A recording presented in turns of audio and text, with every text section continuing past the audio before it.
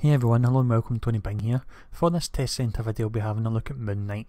Now he is without a doubt a hero I'm really not familiar on at all, so you may have to bear with me when I go through these skills, and if there's anything I miss out please feel free to correct me or point it out in the comments section. But let's look at the first section, which is Lunar Legionnaire. So for his first skill we're looking at his main kind of melee fist spender, which is Spike Gauntlets, and this is a basic melee attack and it does extra damage versus enemies that are bleeding.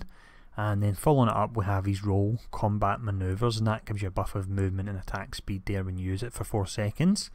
And then we have a basic melee attack which is actually using his staff rather than fists, and with this this ties into his new resource which restores Khonshu's favour, if that's how you actually say it.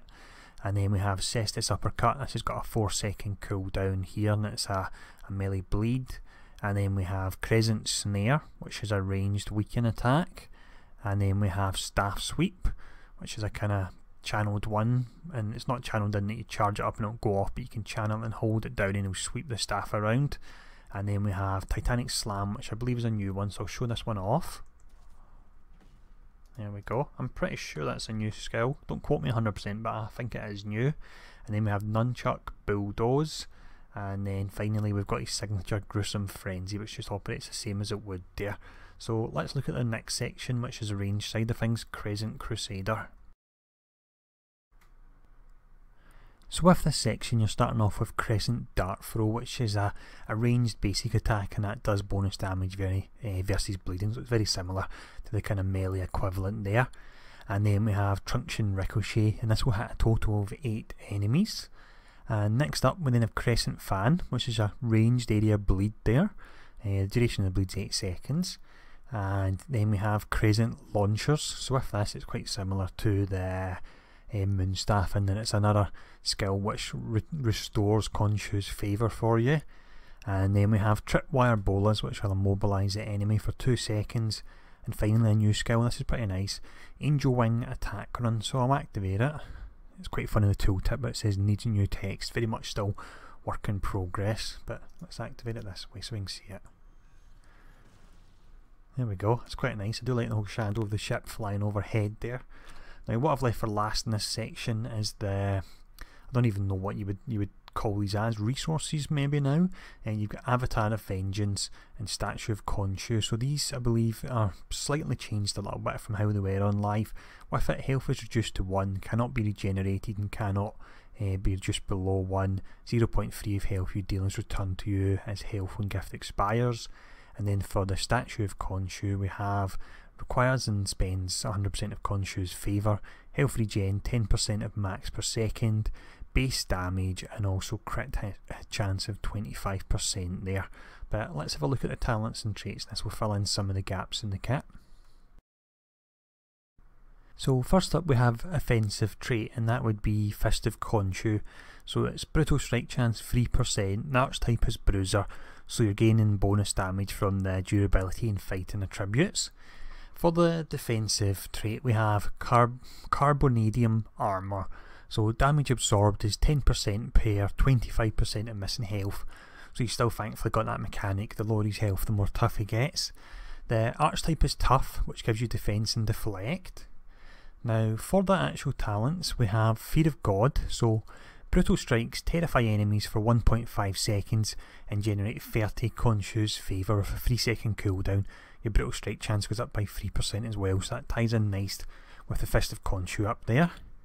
And then we have Tribute, so Gruesome Frenzy damage 10%. Gruesome Frenzy generates 5 Khonshu's favour per hit, and its finishing crush generates 50 Khonshu's favour, so that's quite nice. And then Divine Protection, so you generate 100% of your maximum health in Khonshu's favour when you're defeated, maximum health around about 1500, defense rating multiplier times 10, and you restore 10 Khonshu's favour when you get hit. So for talent line number 2 we have Tribute Punch. If Khonshu's favour is full, Cestus Uppercut damage is buffed by 50%.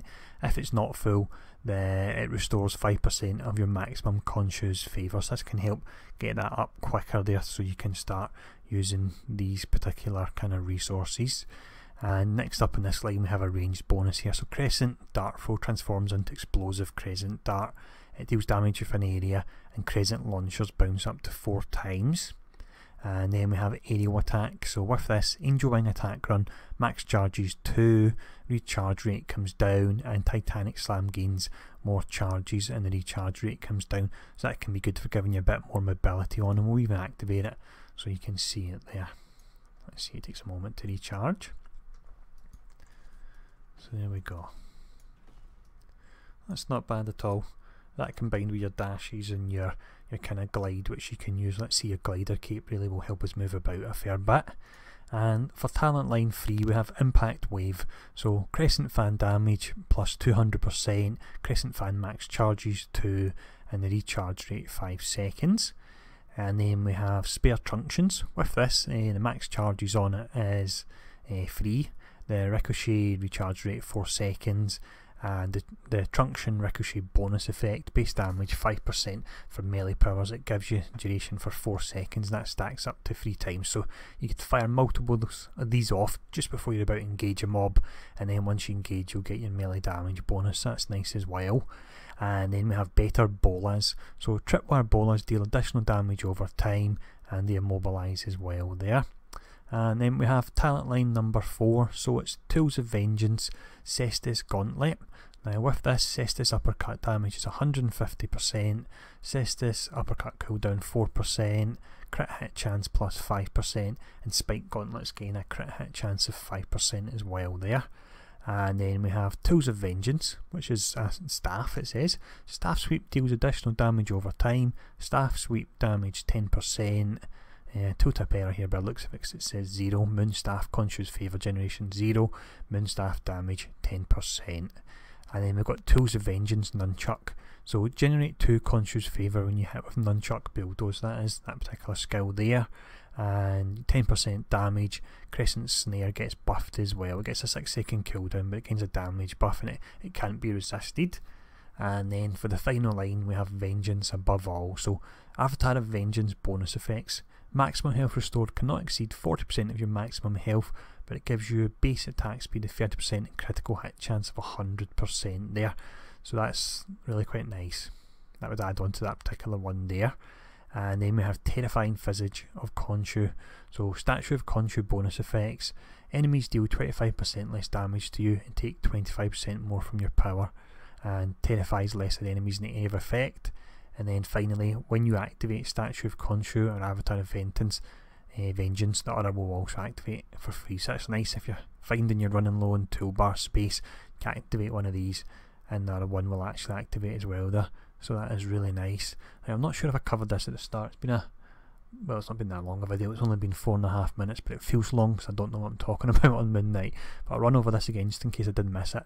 So you've no longer got Spirit on Moon Knight, which is great because he was very spirit hungry. It's Khonshu's favour, and really the more you attack you build this, which in turn allows you to fire off these 2 skills here. So he's definitely interesting. I think after the rework, now he's not going to have the spirit problems, he's got a little bit more mobility. I think I'll definitely check him out and have a look at him. So I hope you enjoyed this video, and I'll see you all again soon.